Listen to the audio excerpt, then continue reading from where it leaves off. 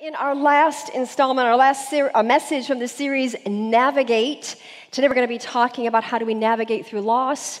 But before we get there, I just want to get us started with this declaration. Actually, before that, I'm wearing this t-shirt. This is the t-shirt that people are going to receive today who have made that decision to get water baptized. And we're really excited about that. It's going to happen after our second service. And I just feel led to maybe you're here and maybe you gave your heart to Christ.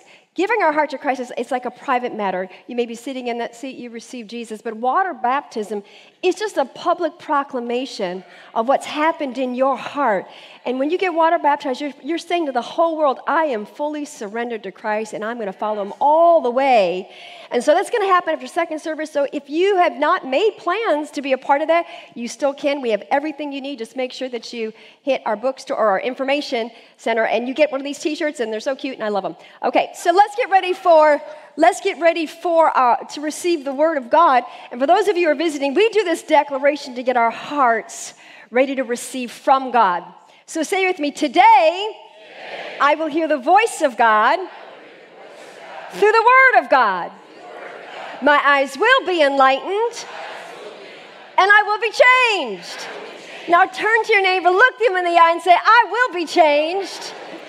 Look to another neighbor that you didn't choose before and tell them, I will be changed.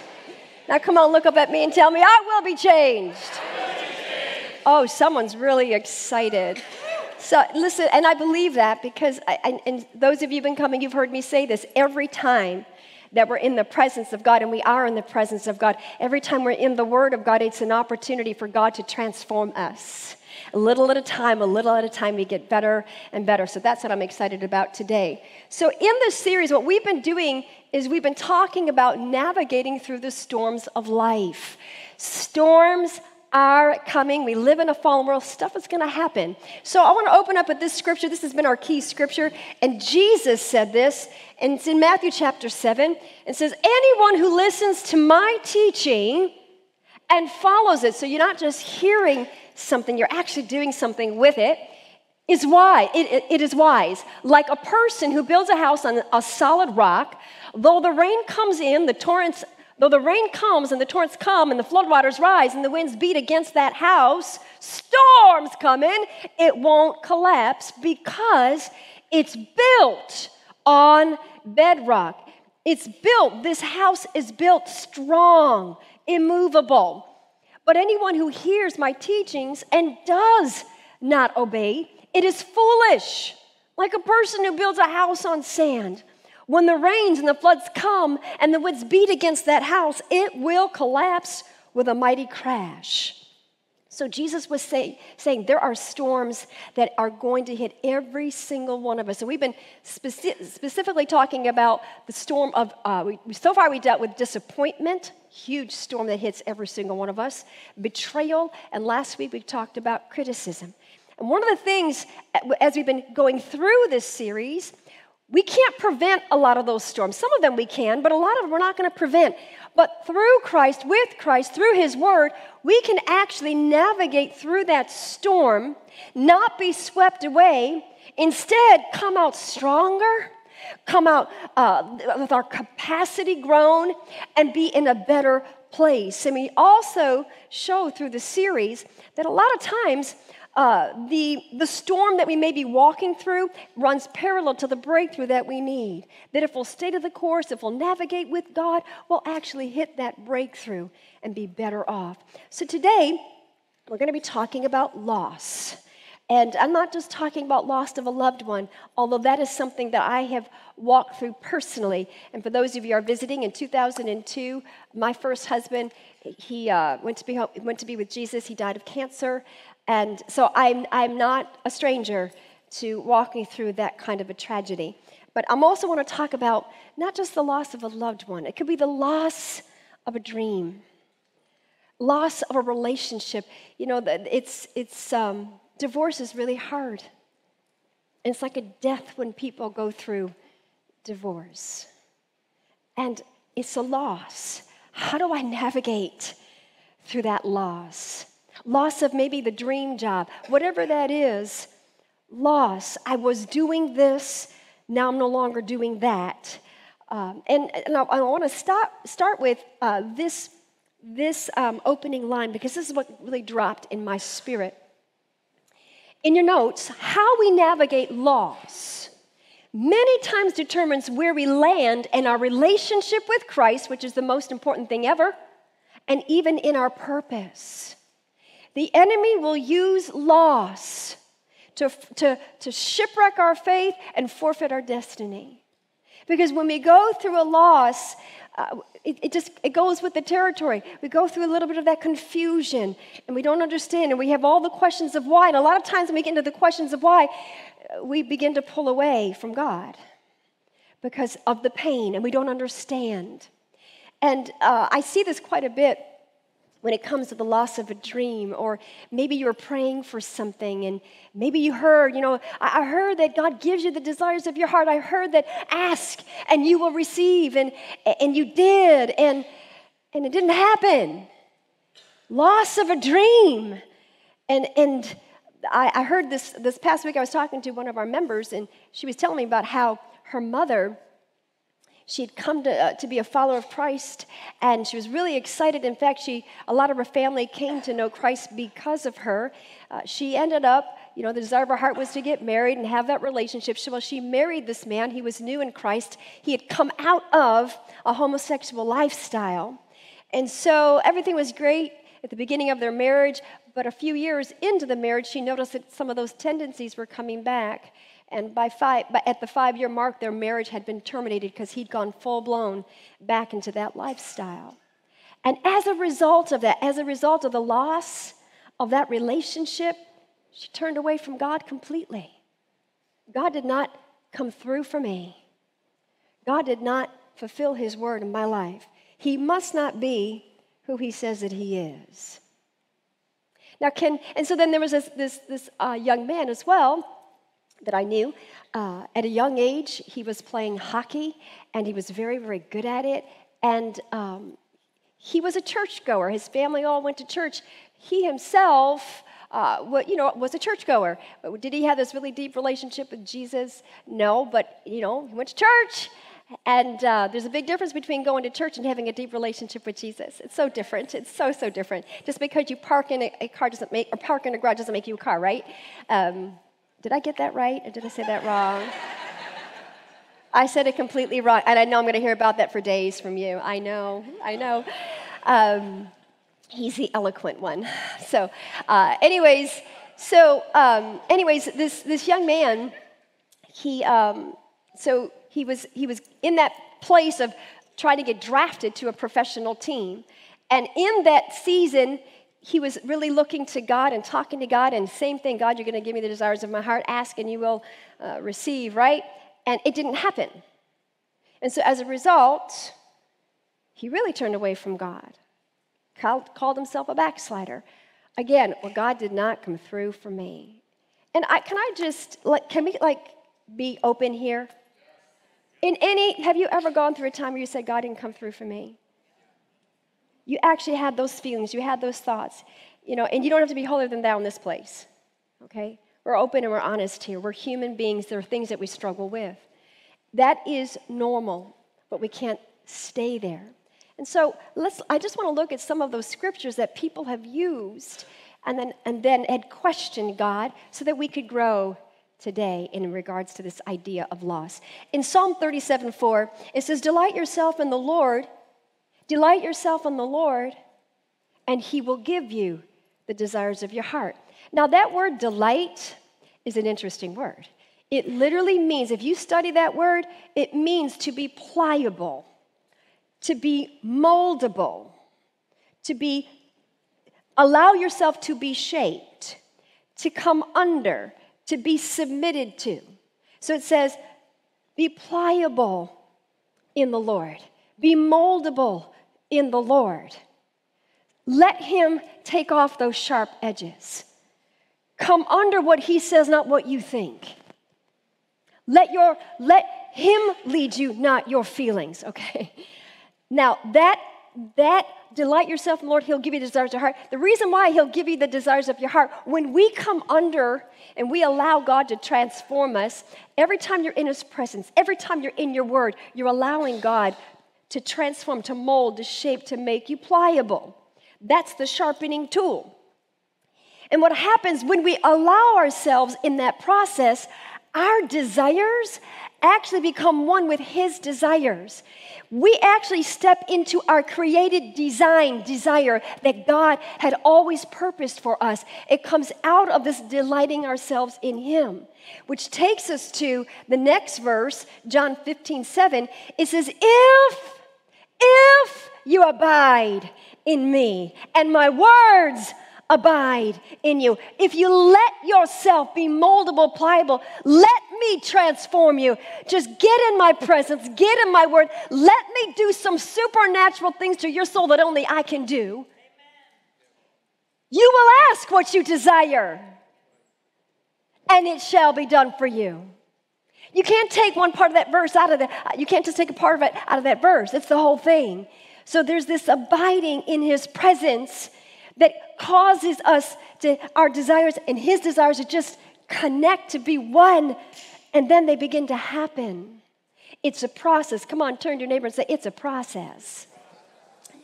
So I want to use this example to show you this. So our heart, our soul, our mind, will, and our emotions, they're shaped over time by the world that we live in, by the culture that we're surrounded with various observations, associations, and teachings that we receive. We take in all of this data from the world, and it affects and creates and molds our soul, our mind, will, and our emotions.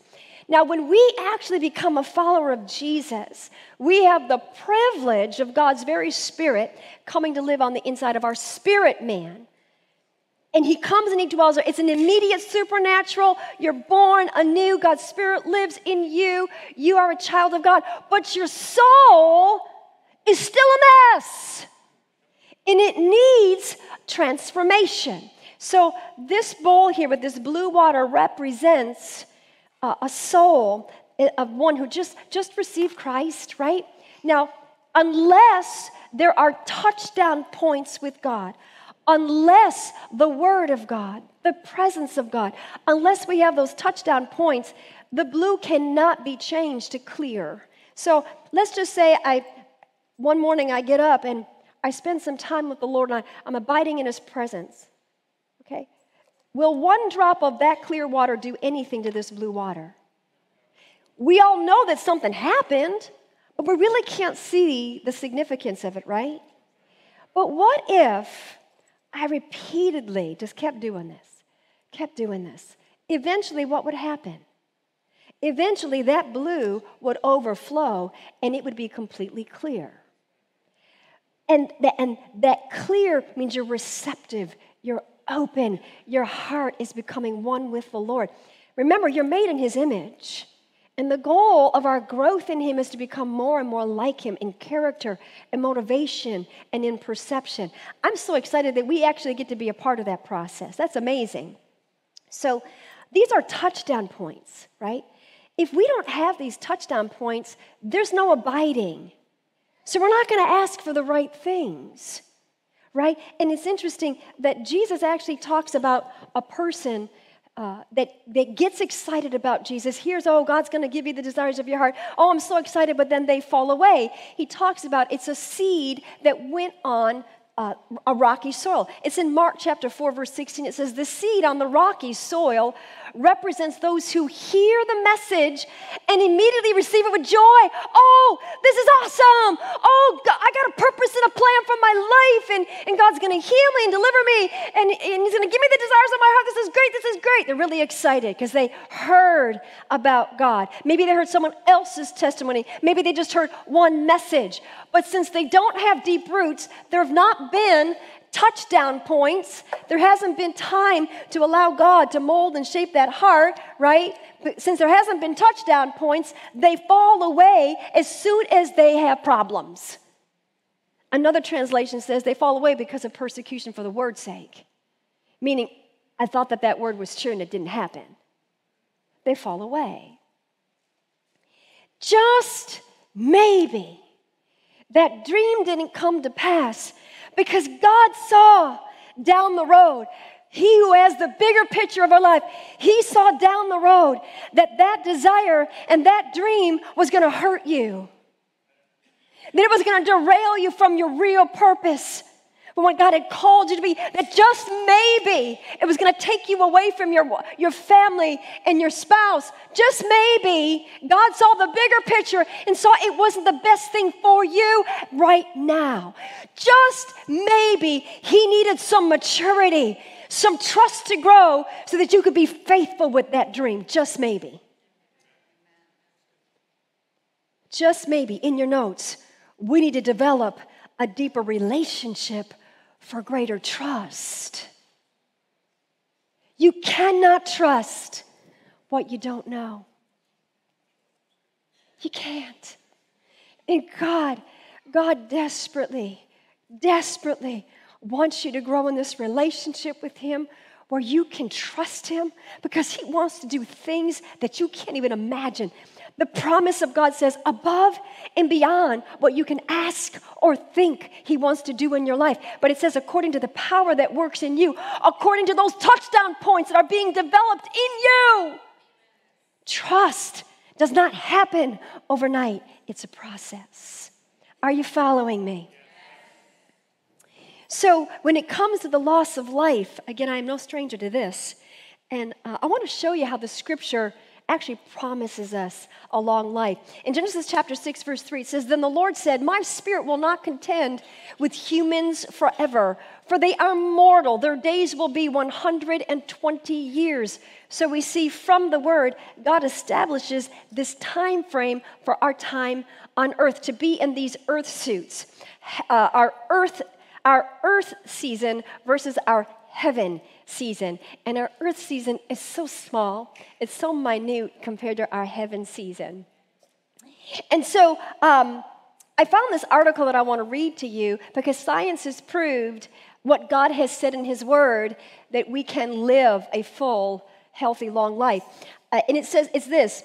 It's based on the science of gerontology, and this is a medical science that studies aging. All human cells are able to reproduce themselves only a certain number of times.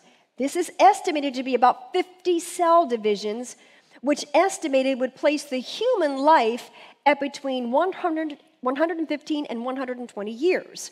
Researchers can study a culture of human cells as they divide repeatedly until a maximum of 50 or 60 divisions, which equates to 120 years.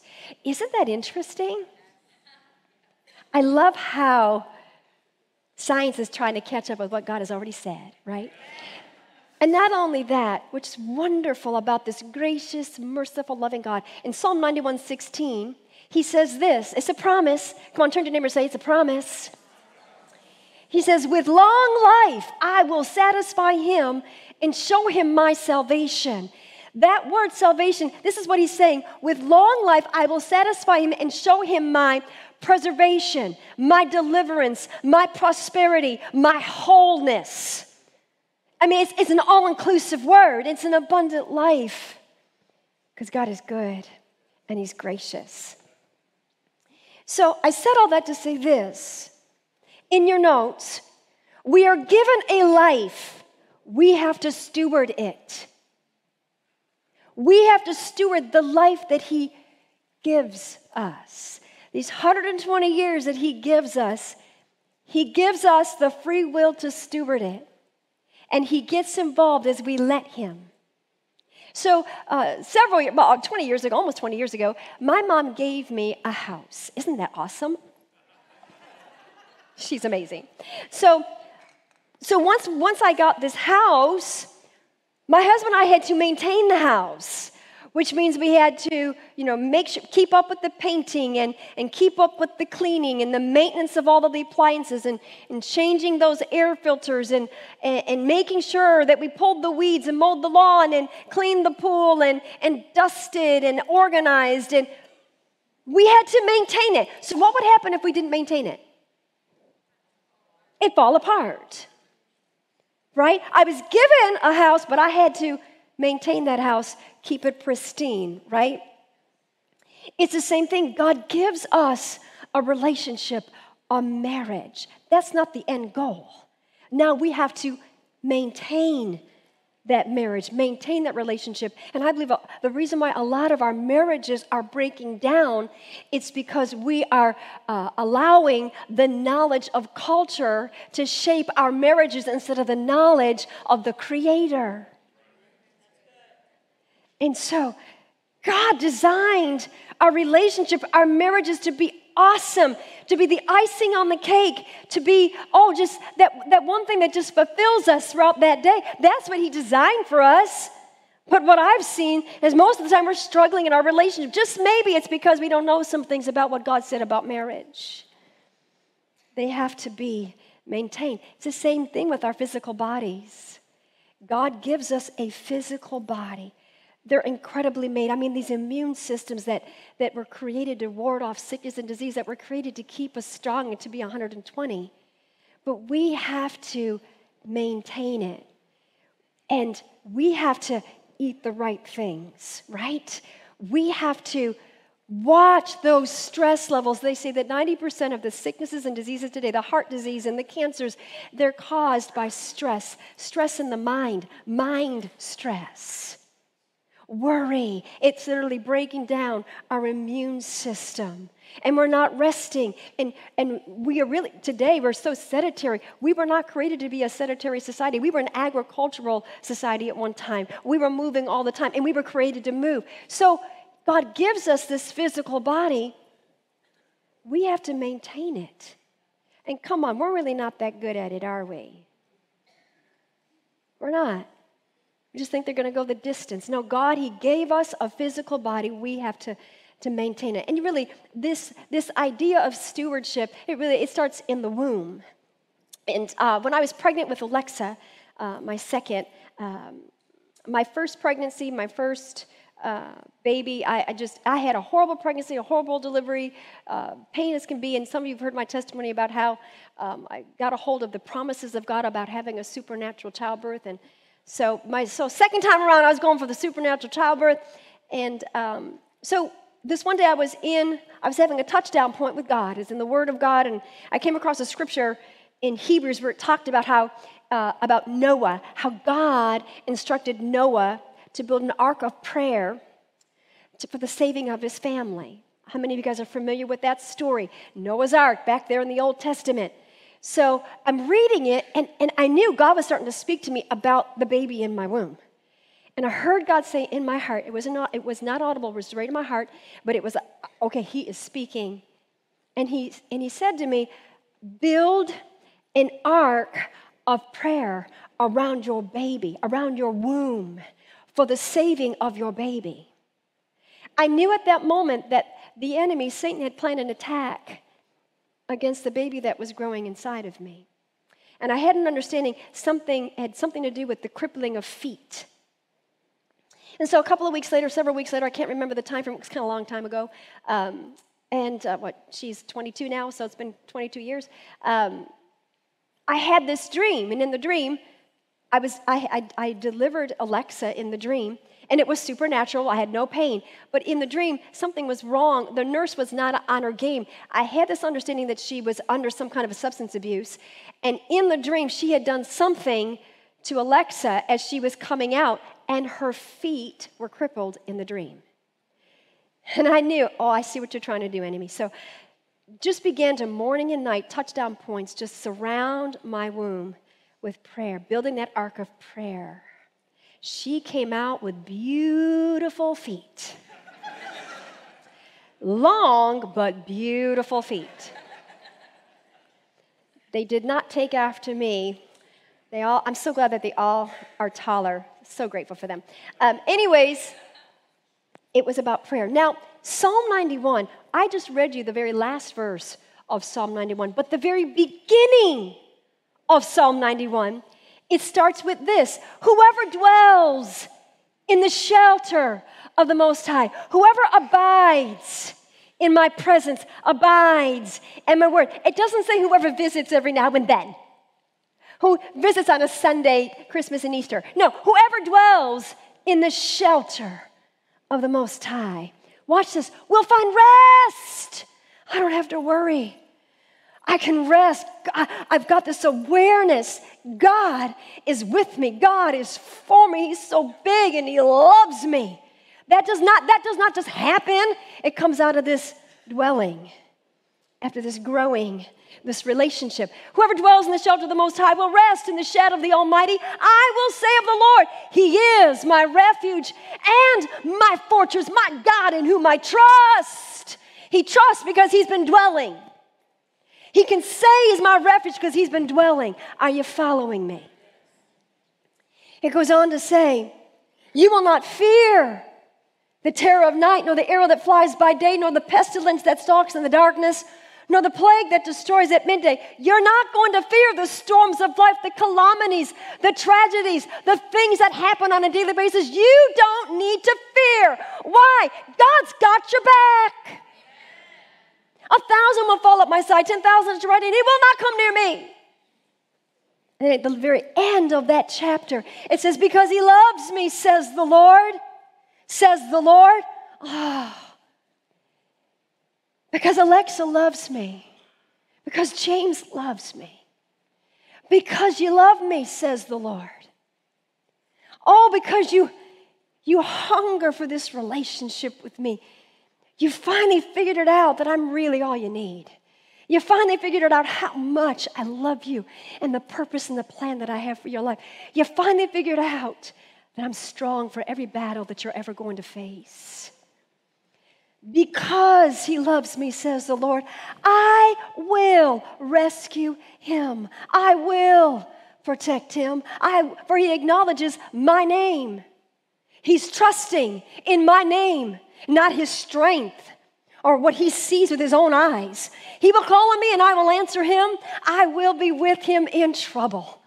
I will deliver him and honor him with long life. I will satisfy him and show him my salvation. It's such a powerful psalm. The psalmist was able, and really the whole psalm talks about that the angels are going to take charge over me.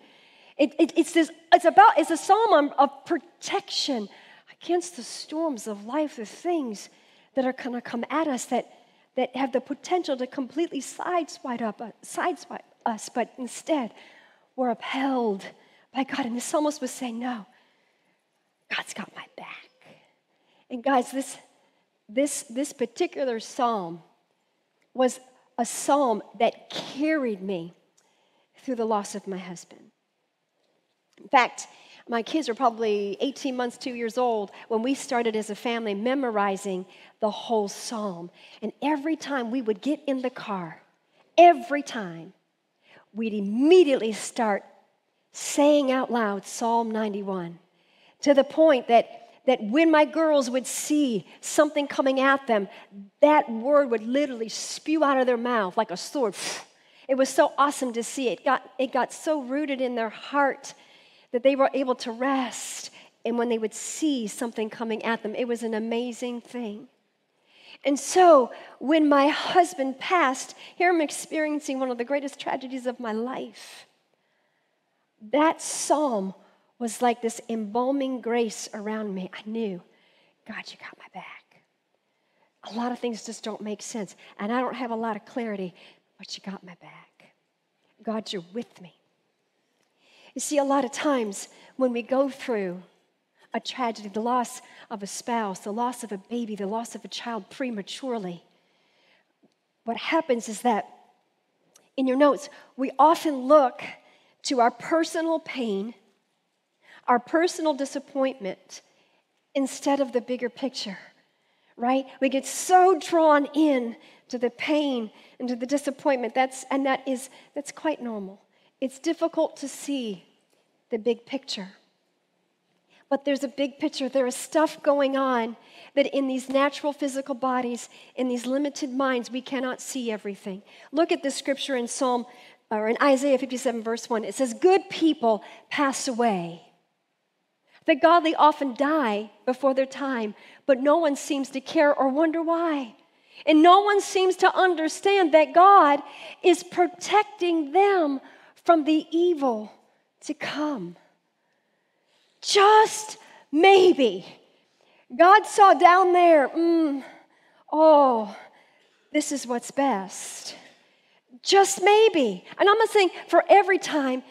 The point I'm trying to make, there's a bigger picture. And sometimes we just can't see it because the pain is so deep. And there were a couple of things that have happened to me that have helped me to keep the bigger picture, even when my first husband passed. And there was this preacher who I so admired. I sat underneath his teaching for a very long time. He's passed now.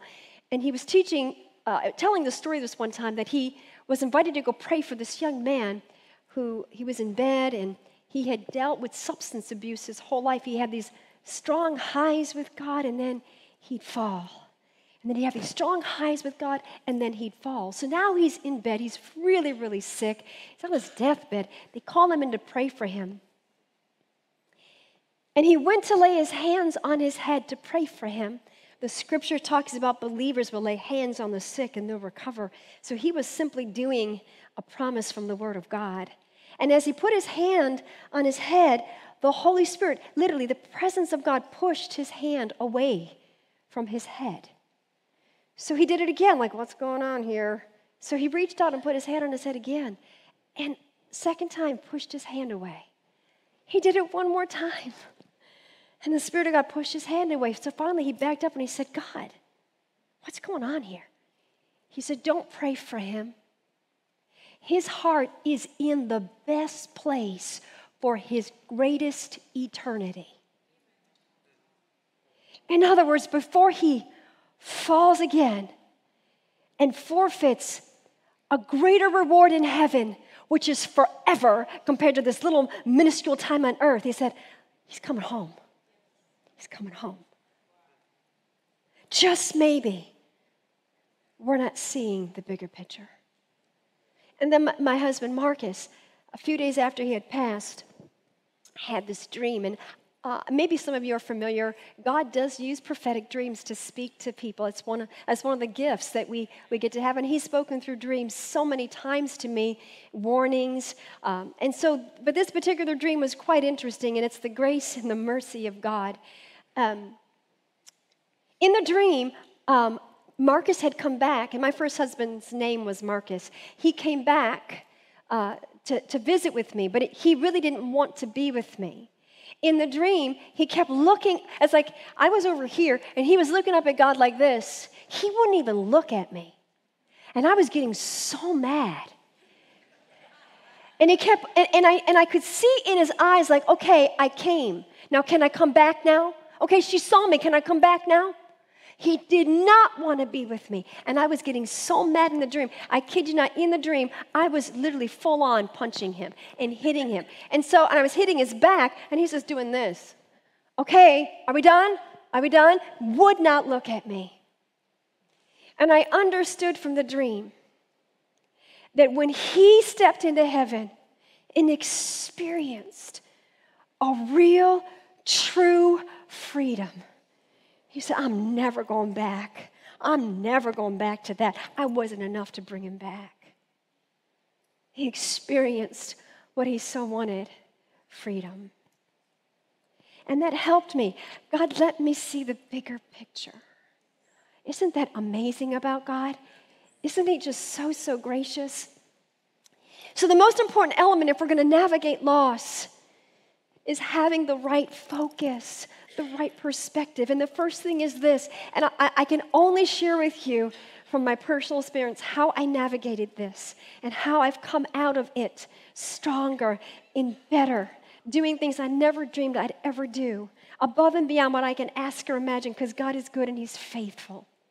The first is this: don't blame God, run to God. In the pain, with your mind racing, don't blame God. Don't get angry at God. It's such a waste of time. Run to God instead. The next is this: choose to believe God has your back. He loves you so much. He loved you enough to die for you. He died for you, that you could experience heaven, that you could live with him for all eternity. Had he not done that, he couldn't be with you. And he couldn't stand that thought, so he sent his best, his son, to take your place on that cross. Choose to believe God has your back. Look at this wonderful scripture. And this is a scripture that during the time of his passing, I meditated on this scripture. And it says, and we know that in all things, God works. That word, I'm pretty sure it's energeo. He works. He's supernaturally working for the good of those who love him. He's working things out in ways that we don't understand, but he is, because he's God and he loves us, and who have been called according to his purpose.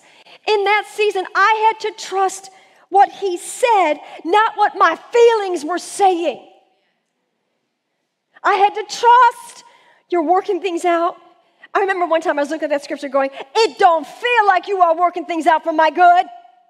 Have you ever said that once to God? Come on, be honest. I'm going to share this testimony with you. Again, we see, God sees this way, right? We see from this perspective. Okay. So when I signed the death papers, he passed. And I was like just in a total cloud. And we get into the elevator to go down to the parking lot to get our car. And my mom was with me. My mom is a prayer warrior. It's from her I learned about prayer and hungering for the presence of God and worshiping the Lord. And in the elevator going down, I just signed his death papers. God spoke to my mom. He said, in 2 years, she will be settled. She'll be in a relationship and settled. My mom understood that means that God had another for me, that God had already had someone prepared and ready. It was this amazing man on the front row who I love so much.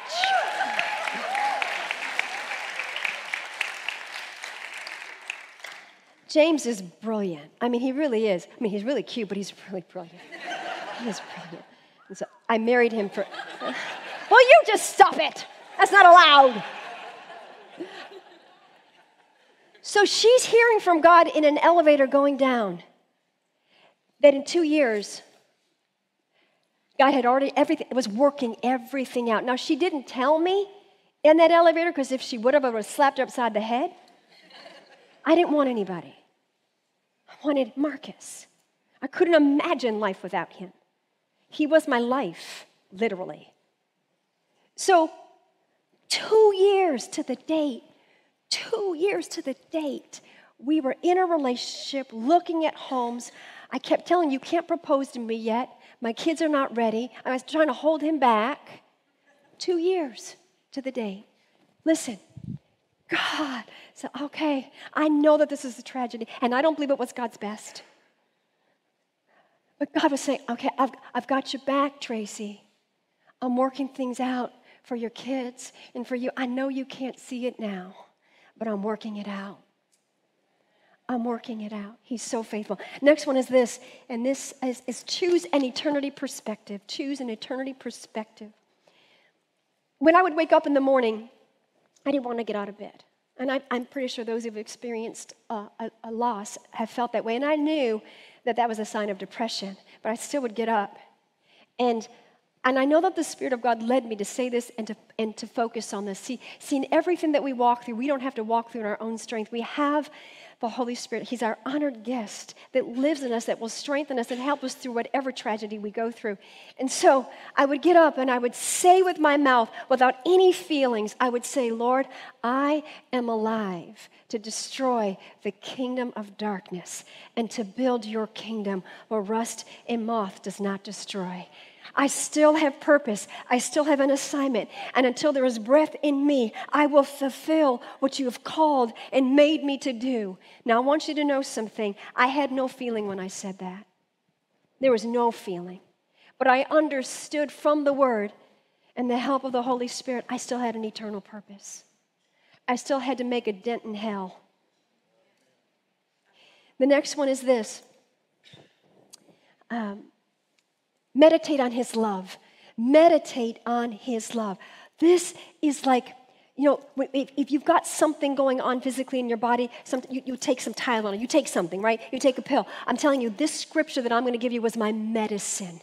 It was my pill to my soul. 1 John 4:18, it says, there's no fear in love, but perfect love casts out fear. One day as I was reading in the Word, it was just a few days after he had passed, when I said, God, I don't even know where to read. I don't even know what to do. He took me to this scripture.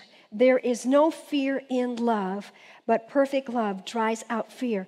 And so I would literally, 100 times a day, I would say, God, you love me. God, you love me. This doesn't make sense. This hurts. This is painful, but you love me.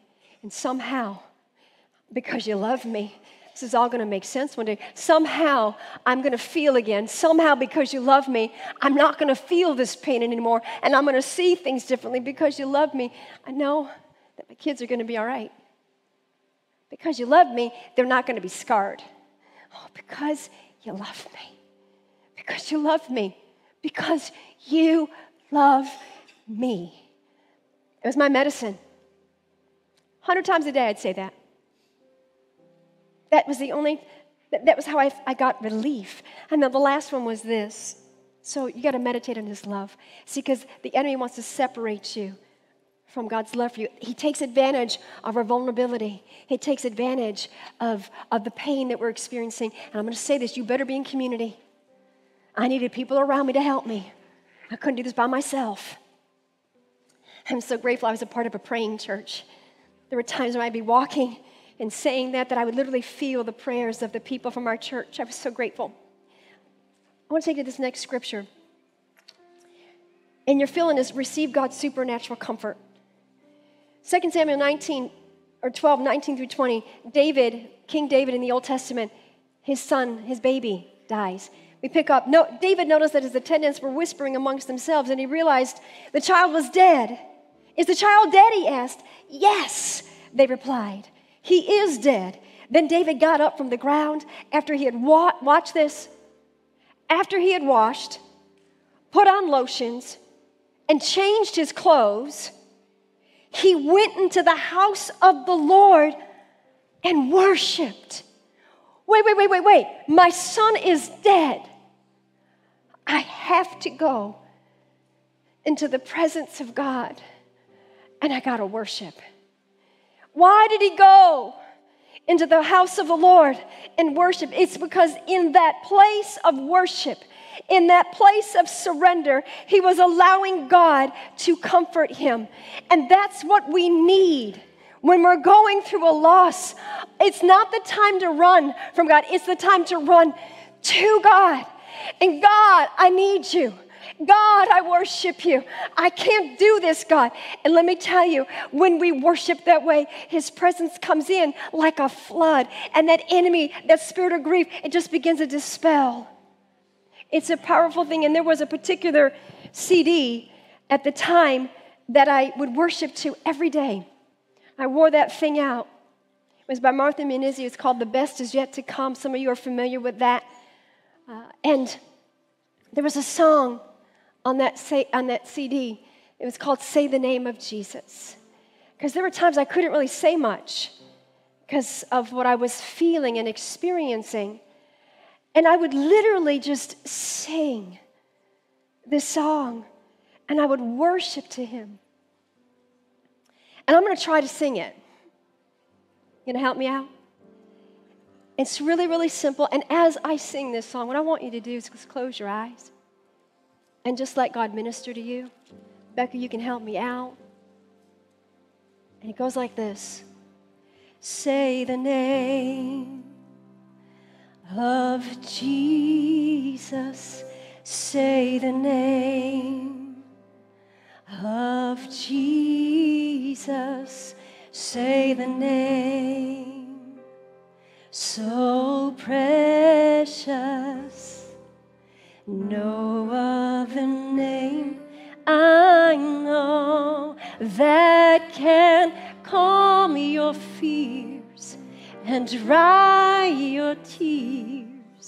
and wipe away all the pain. When you don't know what else to pray, when you can't find the words to say, say the name. Oh, oh, oh, Jesus. Oh, there's something about the name of Jesus. Jesus. Oh, Jesus, Jesus, Jesus. Jesus.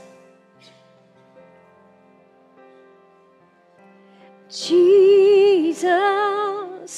And He's gonna make a way when you say Jesus. Oh, Jesus, Jesus.